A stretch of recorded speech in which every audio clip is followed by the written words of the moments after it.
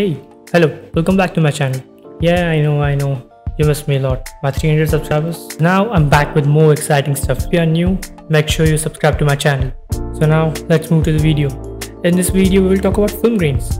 Film grain is more like a texture that brings a life to image. It gives old school vintage look to your image, but it gives a very artistic look.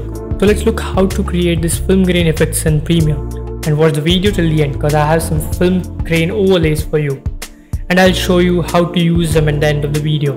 You can download this from the link in the description. So this is the clip we are going to use. I shot this clip on my Fujifilm X-T3. So let's take a closer look to this clip. There is no noise or grains there. It's totally digital. So let's add some. Go to the effects panel, go to video effects, obsolete, and you will get noise HLS. Now if you're using Premiere 2022, you will get this option in the obsolete panel.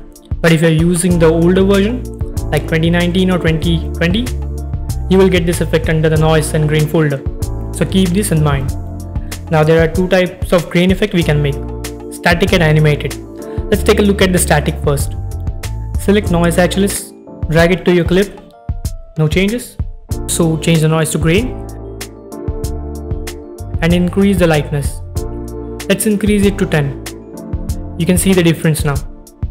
You can change the lightness amount as per your choice. You can see this is static. It's not moving, it's a thin layer of dust. And you can adjust this by using lightness. If you increase hue, that will add variation to the grains by using hue. And saturation, make some more and make some less saturated.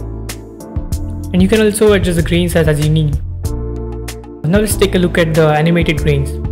Under the obsolete folder, select noise HLS auto and drag it to your clip. You will get same option as noise HLS. Change the noise to grains and increase the lightness. Now you can see some animated grains, and you can also increase or decrease the speed of this animation by using noise animation. And again, you can use grain size, hue, saturation as you need. And if you don't want to follow all this process, you can simply download the overlays from the link in the description. You just need to import those clips, place it over your video, change the blending mode to overlay, and you will get your film grain effects within a seconds. You will get both animated and static overlays in the link. So now make sure you hit the subscribe button, like and share this video. See you soon in the next video.